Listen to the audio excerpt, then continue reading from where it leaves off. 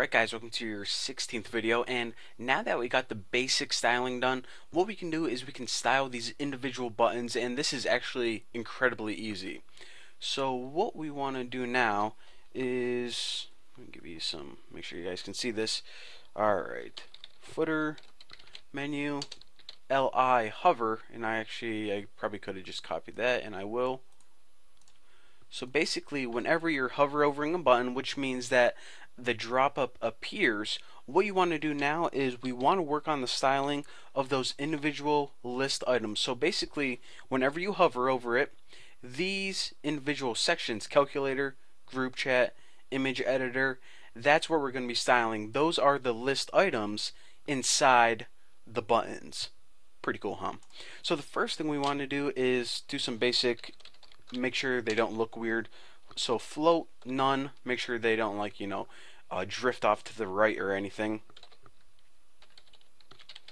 Background is none, and this is just because we don't want it to inherit the properties of these list items, which are buttons. Remember, all of these are floating to the left, so in case it inherits that, we don't want that to happen.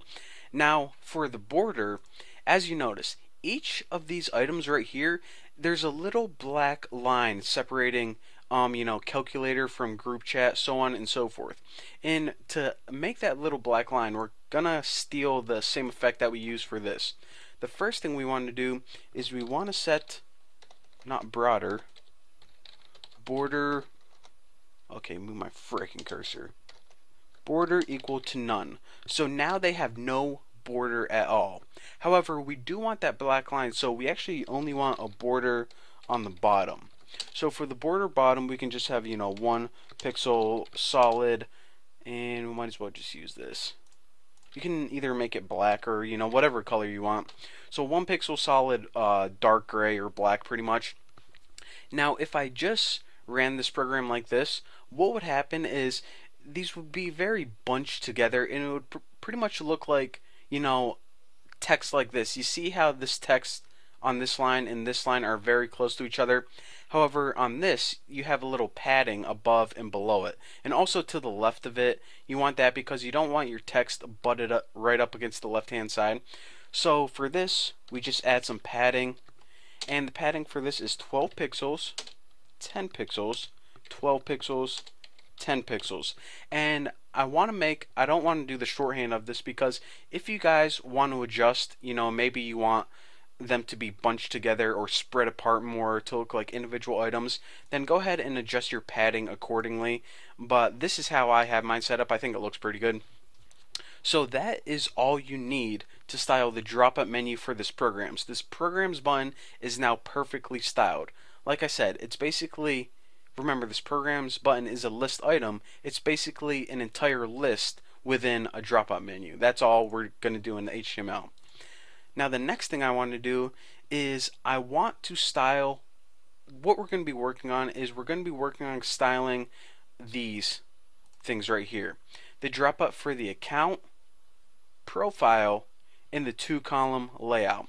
Now again, like I said, it's a little bit different than this, because what I did is I'm going to show you guys how to make a 1-column layout, which you can see right here on account, 2-column layout, so if you want to have 2 columns, like one right here and one right here, or a 3-column layout where you have 1, 2, 3. Now anything you need more than a 3-column layout, you might as well go ahead and make a freaking web page, because this right here, it's a navigation menu above everything. You don't want to put a ton of content in your navigation menu.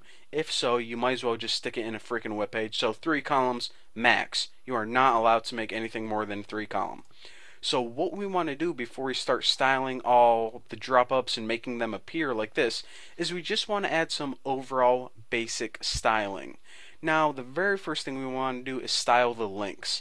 Now the link color, we want them to be, as you can see, we want them to be kind of a dark gray. So the reason that we want to do this is because whenever they're gray and we hover over them, we can turn them to white, and it'll look like the links are glowing. So as you can see, make the default links gray, and then when you hover over them, it'll look like it's glowing, and it gives you a really cool interactive effect. So let's go ahead and add a comment first. Drop up default links. So that's where we're going to be styling right now. And this is actually really easy.